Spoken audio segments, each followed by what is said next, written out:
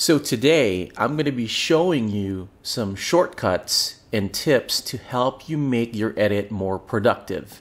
You don't necessarily need to use Shotcut for these particular tips. These tips and shortcuts actually apply across any other video editing software.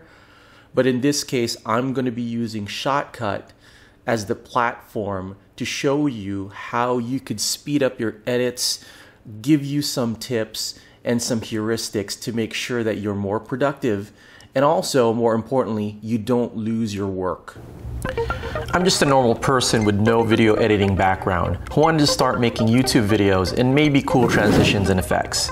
I don't really plan on being a professional video editor, so I was looking for a free, easy to learn video editing software.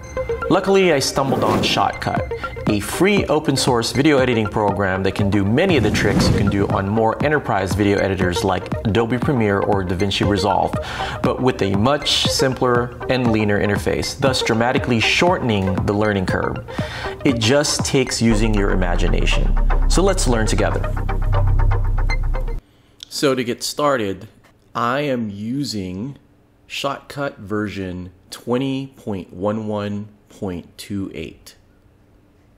And so make sure you have at least that version to make sure that my tips will work with your Shotcut. Now this tip should apply to any software you use, not just Shotcut. It'll make your workflow more streamlined and efficient. Did you know that Shotcut has an index of all their keyboard shortcuts? Keyboard shortcuts has probably helped me personally cut down my editing time and sped up my workflow.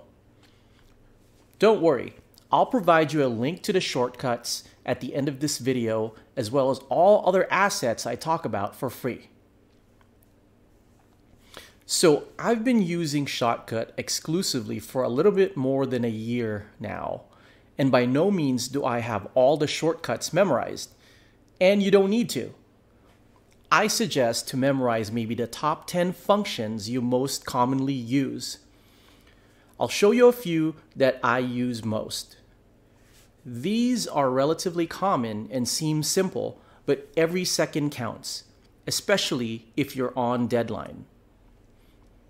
The most common combination I probably use is copying and pasting.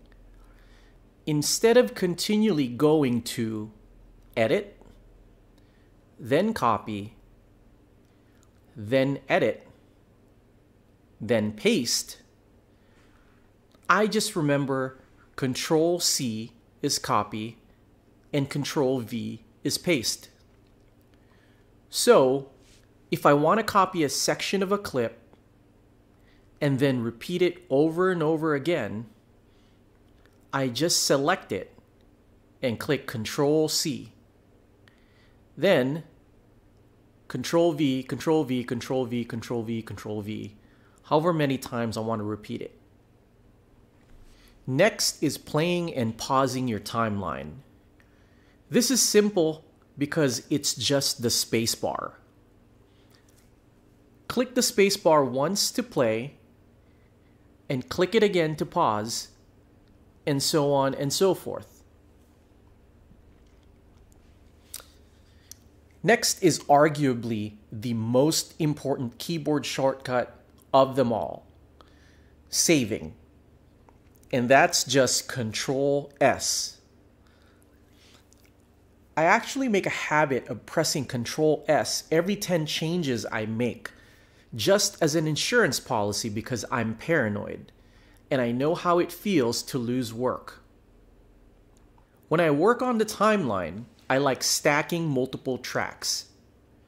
Traditionally, when I want to add a new video track, I right-click track V1, I choose track operations, then select add video track. But all you have to do is press Control-I. The same thing with adding a new audio track. You just press Control-U. There are times that you want to screen capture and save one frame of your video as an image. The traditional way of doing it is going to the frame you want to capture, then going to File, Export Frame, then Save.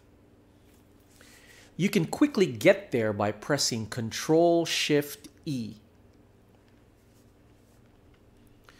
My last one is splitting a video clip. In many of my tutorials, I show you the long way by going to the spot you want to split, then going to the Split at Playhead icon. In my own edits, I actually just press S. It does the same thing, and I can add as many splits quickly doing that way. And those are my favorites. If you want to check out all the available keyboard shortcuts for Shotcut, I've included the link in the comments section of this video. I just wanted to remind you that if you haven't yet, go visit my channel. I'm sure you'll find tons of Shotcut related videos.